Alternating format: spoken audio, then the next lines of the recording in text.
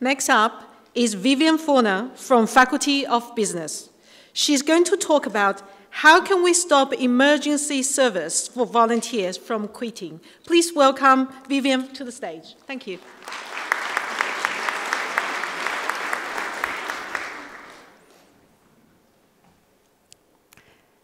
A destructive storm is raging outside. Gale force winds, torrents of rain late at night. Alex receives a phone call at home, puts on a pair of orange overalls, tucks her family into bed, and heads out into the storm. Alex is a volunteer, one of 260,000 fire, emergency service and ambulance volunteers who are the backbone of emergency response in Australia. These organisations have a big problem retaining their volunteers. A very large number of them quit, and the issue is so serious that a recent government inquiry has concluded that Australia's future capacity to respond to and recover from emergencies is at risk. My PhD is dedicated to addressing this problem and to help stop emergency service volunteers from quitting. So, why are they leaving? It turns out volunteers don't like the way that their leaders and their managers are interacting with them. Poor leadership, command and control leadership styles, like the rest of us, volunteers don't like that, and they just simply won't come back. The problem is, we don't actually know what leadership styles are effective or suitable with volunteer workers. Everything we know about leadership, that's been done in paid organisations, and we simply don't know what leaders can say or do to create a positive volunteering experience and to make people want to stay. This is the gap in knowledge that my PhD is filling.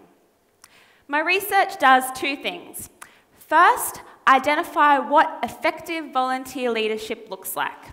A leadership approach that is directly linked to a volunteer's decision to stay in the organisation and the psychology behind that. Then I created a leadership development program that aimed to teach that leadership approach to emergency service leaders, rolled it out across Australia and measured its impact. Over 2 years, I delivered the training and conducted the research with over 350 emergency service leaders and their followers in an experimental study. And what did we find? A solution. We've discovered a leadership style that is directly linked to higher job satisfaction and lower turnover in tension amongst volunteers, and the training worked. Leaders were able to successfully learn these approaches and could retain the learning 1 year later.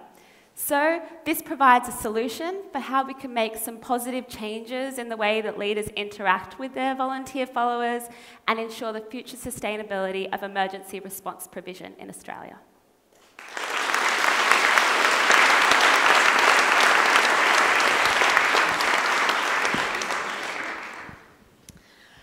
So if you're going to pick one thing that a leader could change about what they're doing, a leader of a volunteer organisation, what would it be?